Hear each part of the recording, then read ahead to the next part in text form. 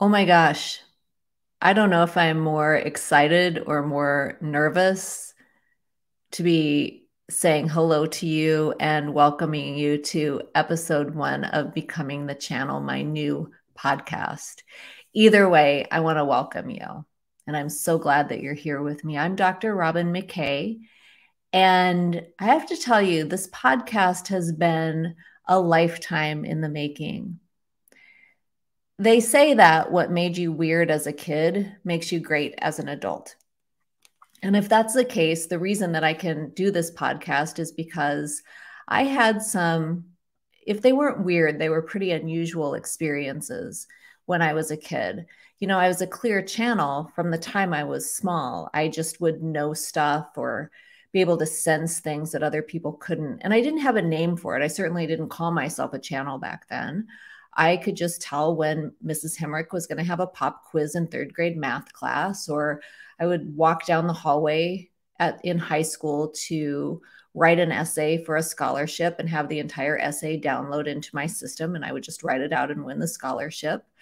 So I had these unusual experiences that I didn't really describe or talk about to anybody, because who are you going to talk to about those experiences in the first place? But in my family, we were all kind of like that. We were all telepathic. We could have entire conversations non-verbally in the car, and no one would think twice about it. Somebody would say something aloud and say, well, what about this person? What about Joe? And we would all know who Joe was and what she was thinking about, because we'd all been in on the telepathic conversation. But again, we didn't have names for it at that time. I grew up in the 80s, and we just did life the best that we could. I was also a STEM girl. I got my first microscope when I was 10 and was profoundly disappointed with the light source, which was a mirror.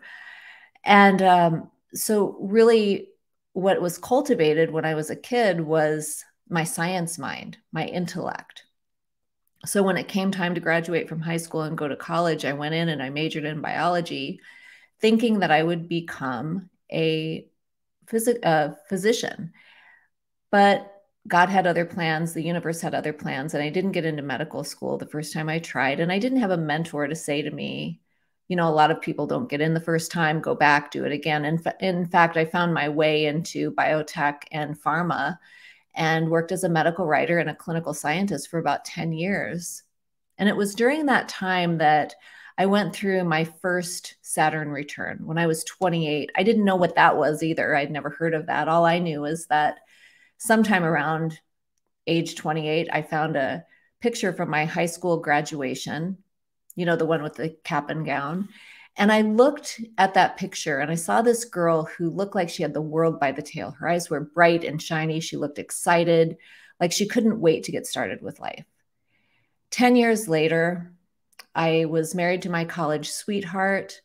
I was working in the biotech industry, driving 45 minutes one way to work. And I was burned out. I was heavier than I had ever been. And I looked at that picture and I thought, where are you? Because what I'm living right now, is not what you intended at all. And I felt disappointed in myself in some ways, but in other ways, that moment was very activating for me as well. I found myself wondering if this was all there is. Is this all there is?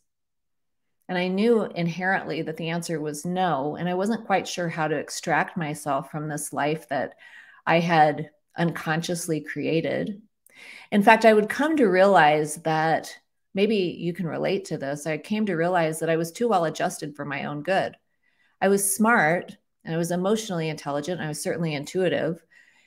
And I was intuitive enough to figure out how I needed to shapeshift myself or contort myself into other people's expectations, into other people's needs and wants, so that they felt really comfortable. But I, on the other hand, was continuing to sacrifice my own hopes, dreams, and desires on the altar of something I didn't even believe in, and yet just found myself doing sort of out of the patterns that I had been trained into from the time I was a kid.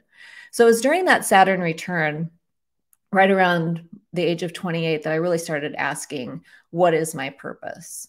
What am I supposed to be doing? And the answers would come to me intuitively. They would show up and I would choose and I would move in the direction of those answers, like becoming a mentor for a program that mentored young women in STEM programs, and finding my way to psychology once again after having let that go a long time ago. And even in high school, when I started thinking about psychology, I let it go because I didn't think it was aligned with the path that I wanted to take, which was to go to medical school. But I found my way back to psychology. I found my way back to my intuition.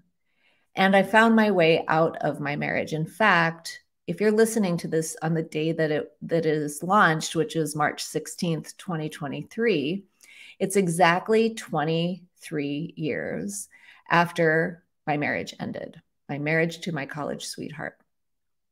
And I remember that day like it was today, actually, having a big blowout confrontation with my husband and really recognizing in that moment after he left that our marriage was over. It would take another year or so to completely extract myself from it. But it was this day, March 16th, 2000, that I realized that our marriage was over. And I was actually relieved about it because I knew that in that moment that there was a big timeline shift for me, that I was able to actually do what I was meant to be doing in this lifetime, which the good news is that I am doing what I had planned to do all those years ago, that I had seen, that I had envisioned.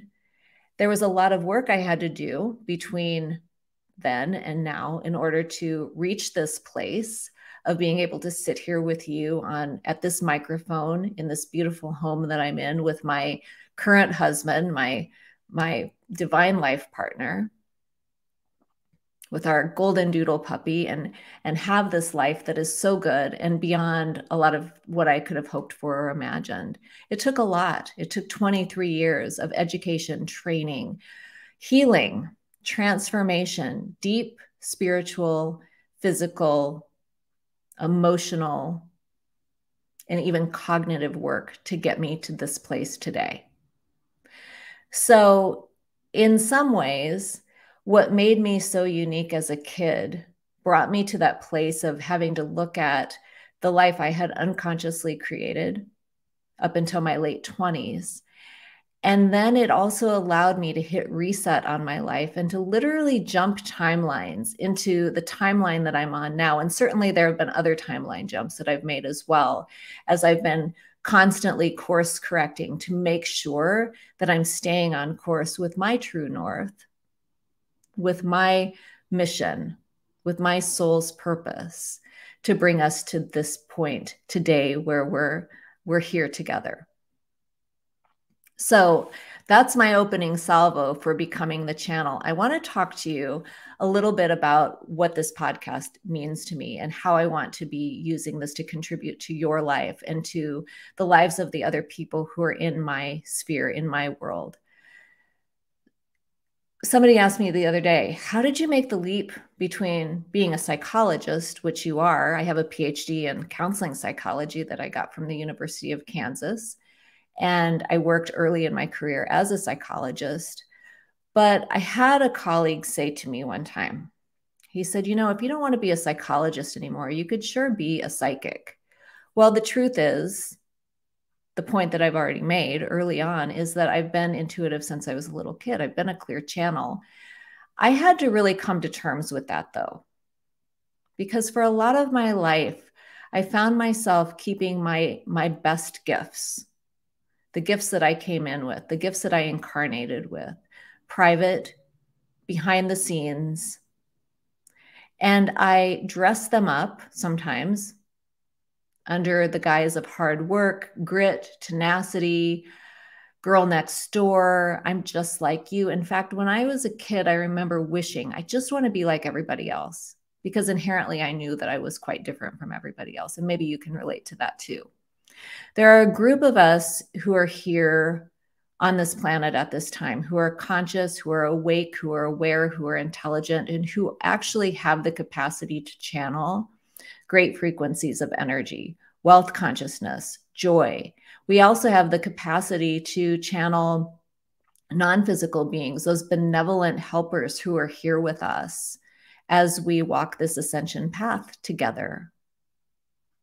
but we're all channeling something. And for a long time, I was channeling the status quo. I was channeling what I believed other people wanted me to be or expected me to be, including becoming a psychologist.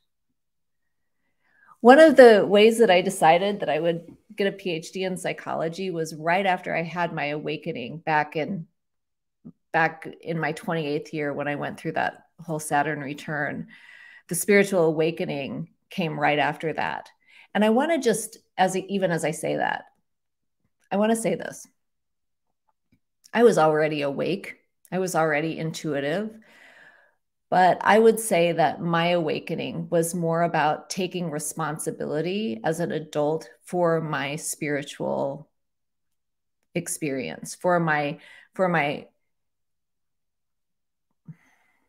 I'm looking for the right word here. Give me just a second. For my spiritual beingness, for who I actually was, rather than making an apology for who I was. It was that time in my life during my awakening process where I began understanding who I was as a spiritual being, as an awake, wise, ancient being, as a divine being of love, light, and truth, and really using that to drive my life forward. To live my life on purpose required me to take responsibility for my energetic and spiritual gifts, for my creations up to date, and to really recognize that I'm not here as a victim, but I am here as a creator, and that it is my responsibility to follow my divine life plan, to follow my soul's purpose and mission, and to do the work I promised to come here to do before I incarnated. That was my awakening. My awakening had to do with the recognition that a lot of the things I had already created, I had done so, albeit unconsciously, but I was still responsible for my creations. I could no longer live with a victim mindset. I had to raise my hand and say, I'm responsible for these creations. I'm responsible for the shit show of the marriage that I had created. I'm responsible for that as a co-creator. That wasn't to blame myself. It was just to raise my hand and take responsibility for my creations. So that was a big part of my early awakening process in my early 30s. The other part of my awakening process, to get back to the point of how I decided to become a psychologist, is I began reading a lot of spiritually informed books about personal development. And I started reading all of these self-help authors like Wayne Dyer and Doreen Virtue and Sonia Choquette. And I looked at their commonalities and identified with some of the words that they used and the lessons that they taught for sure. But I also identified with them as people. And I looked at what their credentials were. Wayne Dyer had a PhD in educational psychology. Doreen Virtue had a PhD in counseling psychology. Sonia Choquette had a PhD in metaphysics. And I remember reading their books early on. This was in the early 2000s. And I thought to myself, well, I know that I'm meant to do what these people are doing, so I must have to get my PhD. And that was kind of the sum total of my decision-making about getting my PhD in psychology.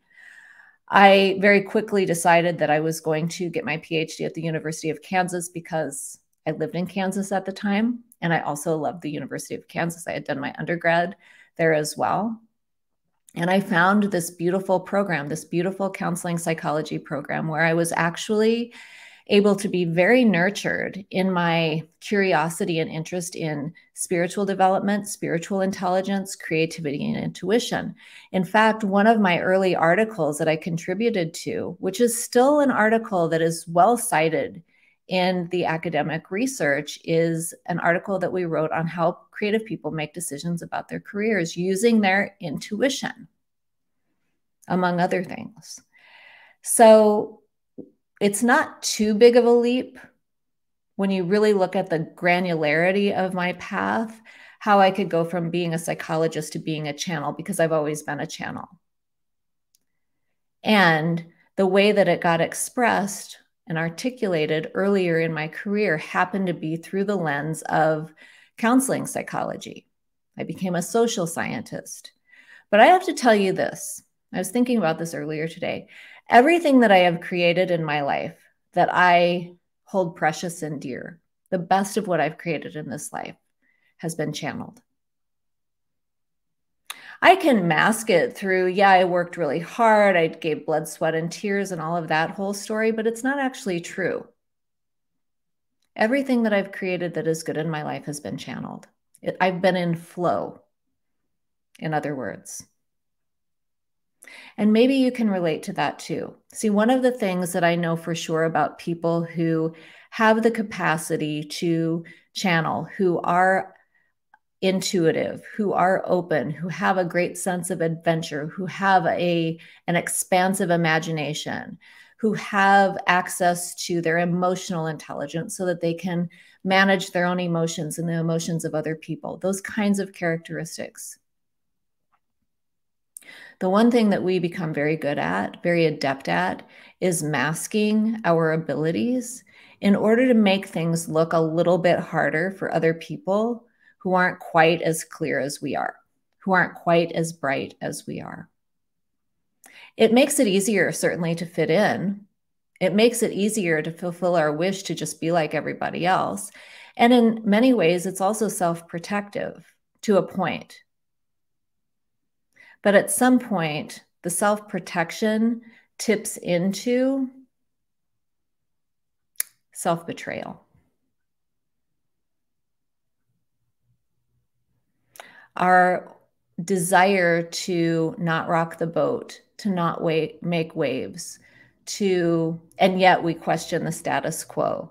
And yet we are constantly seeking new ideas and new ways of doing things and asking why and how and what's the best way to. The way that we mask our vast intellect, our vast curiosity, our vast creativity is often through dimming our own light. And one of the things that has come forward in the past few years around the people who I've been working with, who are like me in a lot of ways, open, intuitive, smart, educated, curious, spiritually connected, is that we're too well adjusted for our own good. And it's actually in stripping away all of the programs and all of the patterns of behaving that make us look like everybody else and really stepping into who we actually are. That is the transformation. That is the journey. And that is if you're looking for a reason why an award-winning psychologist is now calling herself a channel and having a podcast calling Becoming the Channel, this is a process of identity development. And it is also a process of verification of who you actually are, who I actually am. A couple of years ago, I had the opportunity to do some work in the corporate space. And this is part of my journey, is that I have done work in the corporate space for a long, long time. Burnout, recovery, leading through uncertain times as our world went through the pandemic and so on.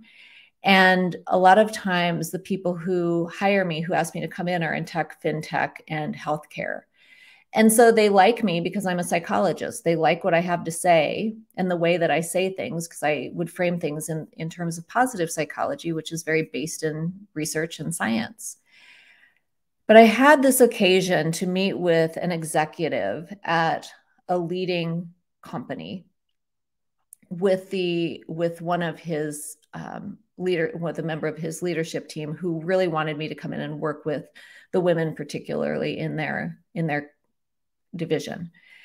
And this executive said to me, he commented that my work was pretty woo-woo and that it was a little bit too touchy-feely for him. And I had this moment of recognizing something so important here, and that is that I had reached a point where I'd grown weary and even bored of apologizing for or acknowledging that my work is a little woo-woo or it's a little too touchy-feely. I began to recognize that when somebody says that, it just tells me more about who they are and their comfort level with their own emotional intelligence, with their own intuition, and that I was no longer available for working with people who would criticize the 20 years of experience, work, investment in time, energy, effort into developing into who I am as a leader, as a healer, as a spiritually intelligent channel. And so that was really a turning point for me. And I'm very grateful for that experience. That's not something that a few years ago I would have probably been, grumpy and crunchy and how dare he. But I really just said at that point, you know what, I'm no longer available for this. And so that's really when I began to start normalizing our experiences as intuitives, even in the corporate space. Because y'all, if you are in the corporate space and you're listening to me and you know me, you're like me. Whether or not you choose to bring that forward into your work and to allow people to see the fullness of who you are, that's a choice, and it's a developmental milestone, actually. But if you're here, the likelihood is that you are intuitive, that you do have the capacity to channel high frequencies, that you do have the capacity to bring about innovative transformations in your organization. I really believe that now there's never been a better time than now to come out of the closet as an intuitive in the corporate space or in the business space, wherever you are, because I do know that the intuitives are actually on the leading edge of bringing in this new world that we are journeying toward. So how I made the leap from being a psychologist to a channel. I don't think it's actually a leap, is it? It just is a perspective shift. I've channeled all the time throughout my entire career. In fact, I had a client a while ago who's worked with me for 10 years. I have clients who work with me for a long period of time, not because we're codependent, but because I keep evolving and they keep moving with me. And she said to me, Robyn, you've been channeling the whole time. You're just saying it out loud now. And she's very happy for me about that and celebrating who I've shown up as I've continued my work, my evolution. And I hope that it role models something for you as well. In human design, I'm a generator, but I'm a 3-5 generator, which means that I try by experimenting. And a lot of people learn vicariously through me. Like, you don't necessarily have to go through all the fires that I've gone through in my life, but certainly you can learn from them. And that's one of the reasons that I want to do this podcast, is I want to teach you my perspective, how I see things, how I connect in with my guides and with the universal life force, and how I've learned to channel one of the most important of all of the frequencies, wealth consciousness. Those of us who are on the ascension path grab on to our spiritual development, and we learn how to meditate, and we learn how to get in touch with our emotions, and we learn how to heal our traumas.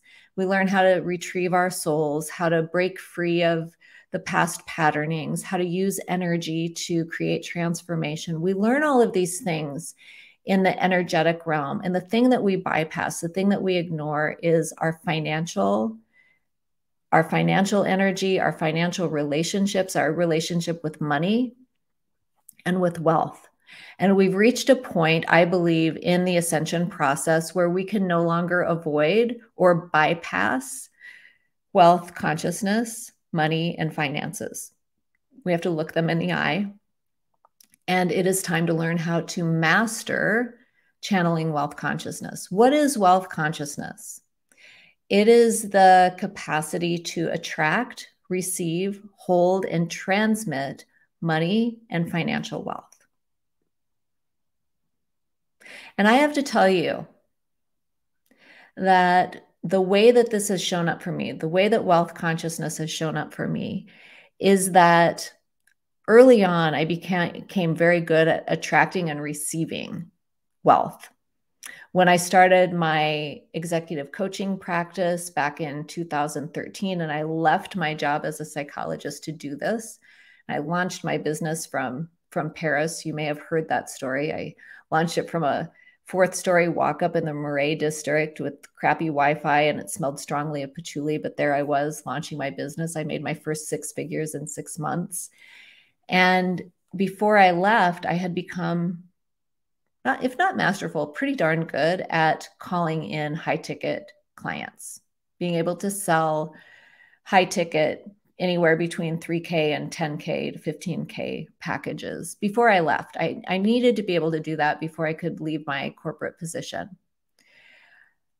So I became very good at attracting and receiving. Where I really was not good is at holding. I was not good at living in the overflow, and I was not good at holding on to wealth. I treated money a lot like a hot potato. It came in and it would go out just as fast as it would come in. Or it would come in and then I would enjoy my life and I would do my things, and then it would trickle away. And then I would have to ramp up my business again, put my foot back on the gas and keep going. So I got into a little bit of a feast or famine cycle for a couple of years, actually. I burned out.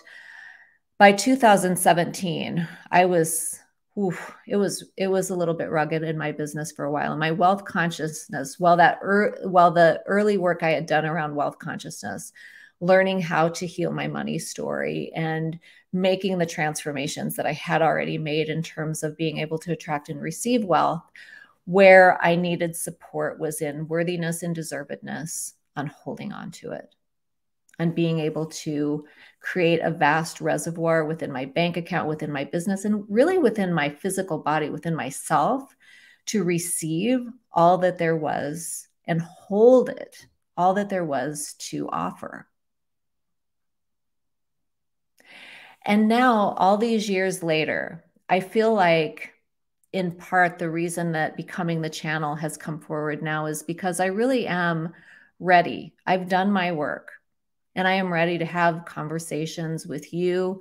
I'm ready to invite world-class guests into the podcast who are also channeling wealth consciousness. And by the way, other benevolent beings who are here helping us.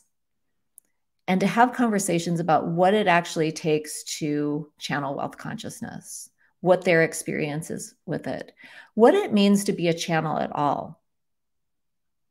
In fact, I will say one other thing about the impetus for this podcast is that in my last podcast, Mindset RX, I worked a lot with people who were channels, who were intuitives, but also had ADHD. And in fact, if you have ADHD and you happen to be intuitive, you're in the right place too. So I've still got you covered. But I had a really important conversation with one of my dear friends, Christina Rice. She has a podcast called Christina the Channel. And we will share that link to our episode in the show notes because you'll want to listen in. She and I, early on in that conversation, had an exchange about what it means to channel. She's a channel. She channels benevolent beings. She's written a couple of channel texts, which are quite extraordinary. And, you know, it's one of those words that everybody kind of knows what it means, but everybody also has a different definition of it. So I'm going to actually be exploring that. I am, after all, a social scientist, and I am somebody who is always questioning and wondering and wanting to kind of quantify and understand as fully as I can these experiences that we have as human beings and as spiritual beings who are here with a divine mission, who are here to anchor light and to usher in the new earth and to create the world that we most want to experience, rather than recreating the status quo, which so many of our colleagues happen to be doing. So I think that's it. That's it for today. I am so happy that you're here with us. A couple of things as we're closing for today. One is, if you're feeling like you want to have a conversation about working together, because some of you will want to work with me privately, you can start that conversation by scheduling a consult with me. And you do that by going to drrobynmckay.com/call. That takes you to my calendar. You get on the calendar, you fill out an intake form so I can kind of see what's going on with you and see if you're a good fit for working with me privately. If you are, we'll invite you to have the conversation with me to go forward with that. If you're somebody who's just dipping your toes into this space around wealth consciousness and spiritual development and how spiritual development relates to business development, I just want to say welcome to you. You'll find a home in this arena. You'll find a home here with me and with us in my community. Join the Facebook group if you haven't. Becoming the Channel is our Facebook group. We'll have a link to that in the show notes. And I just so appreciate you being here. We love you, and we will be back next week. We're going to be transmitting every single week. So we will be back next week with another episode. And I can't wait to see how this unfolds.